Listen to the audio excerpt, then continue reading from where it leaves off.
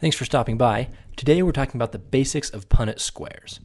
Punnett squares measure the probability or likelihood of a genetic outcome based on a specific genetic cross.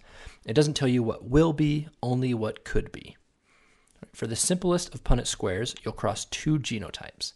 These parent genotypes will be for the same gene but may or may not contain different alleles. Let's look at an example of a genetic cross for eye color. Green eyes being dominant and blue eyes being recessive. And we'll use big G for the maternal genotype and little g for the paternal. So this is our cross. The mother has green eyes and the father has blue eyes. And we want to see the probability that their offspring will have either green or blue eyes. For this cross, we'll draw a square split into 4 quarters, like a simple 4-panel window. This is the Punnett square. One of the parental genotypes will go on top and the other will go on the side.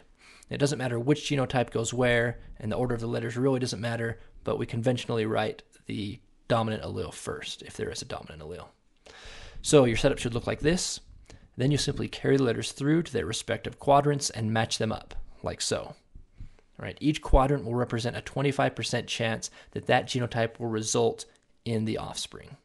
So in this case, we have only 2 possible genotypes, big G and little g, and each genotype has a 50% chance of showing up in the offspring.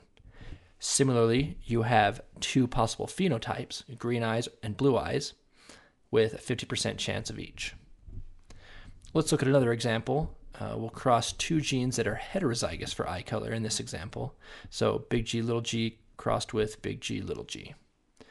These colors are just for illustration purposes.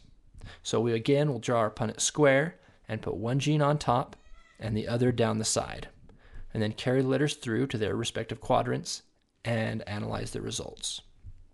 So this cross results in a 1:2:1 genotype ratio, with 25% homozygous dominant, or big G, 50% heterozygous, or big G, and 25% homozygous recessive, or little g.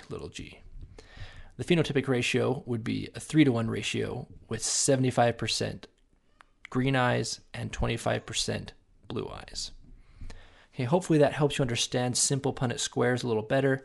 Genetic crosses can be much more complicated, and I'll make a video sometime in the future explaining how to tackle those more complicated genetic crosses. If you have any questions from this video, throw them in the comments, and don't forget to like and subscribe. Thanks for watching. I'll catch you next time.